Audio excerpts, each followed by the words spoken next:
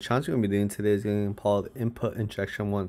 So with this challenge, it says a friendly program wants you to greet you, but it says goodbye. Might say more than it should. Can you convince it to reveal the flag? Additional details will be available after launching your instance. So I launched my instance. I'm going to see the hint. Look closely at how the program stores and uses your input. So it says this is our instance. You can download the program file here in the source code. And for this challenge, I'm going to be using our web shell. But in this case, I'll just have this open and then have this, and then probably have our challenge file right here, so it doesn't get in our way.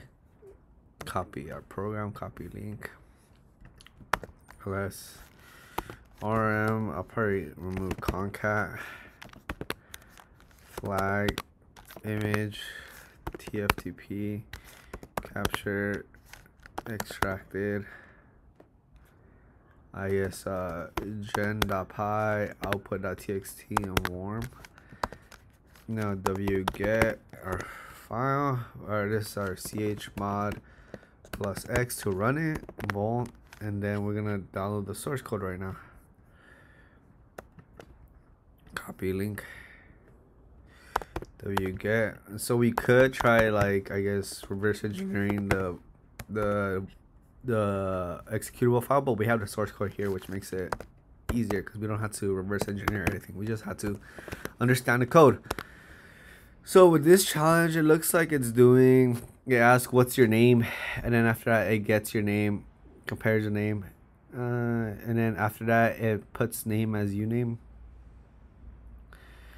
fun name.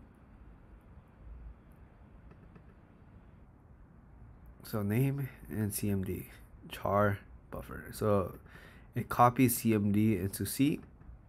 Is CMD mentioned anywhere else? What is your name? F gets size of name. Okay, this sets up thing.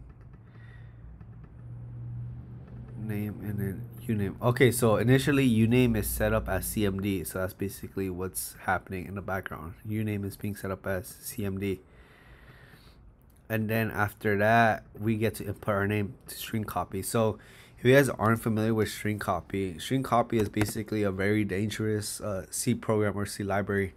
It's used to copy a null terminated string from a source memory located to its destination location.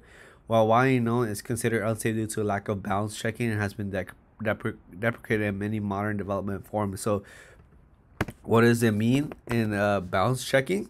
So basically it doesn't check how the size of whatever we input. For example, if we set our buffer to a value of 10, that means it can only accept 10 values. But string copy doesn't check for 10 values. It checks that you a string copy allows you to input something that's longer than 10 or 9, I guess in this case, and it will cause to write past the buffer and cause a buffer overflow.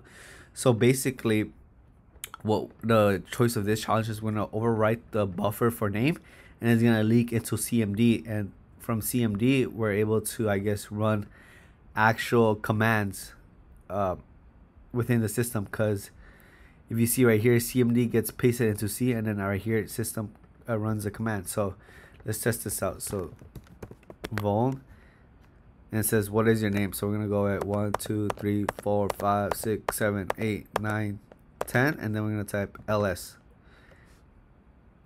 and then it says goodbye, and then it ran the ls command at the end. So that means we were able to do that. So now if we connect to, so basically if we run it again, vol, and then this time we write 9, or how many A's is this, and then now if we run cat vol, maybe this won't work because but we'll see right now. Oh, and it did, so I ran it too, and then we get a segmentation fault. So let's, hopefully this works on our challenge. It'll be as simple as that. So input injection, we connect to the netcat port, and netcat, oh, I guess let's see, I have to, oh my god, so hard to navigate this. Command C,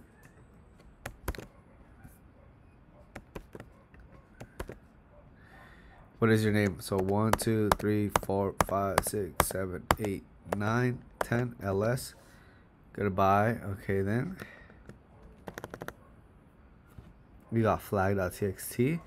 So 1 2 3 4 5 6 7 8 9 10, and then we're gonna do cat flag.txt, and then we were able to get the flag PicoCTF overflow command.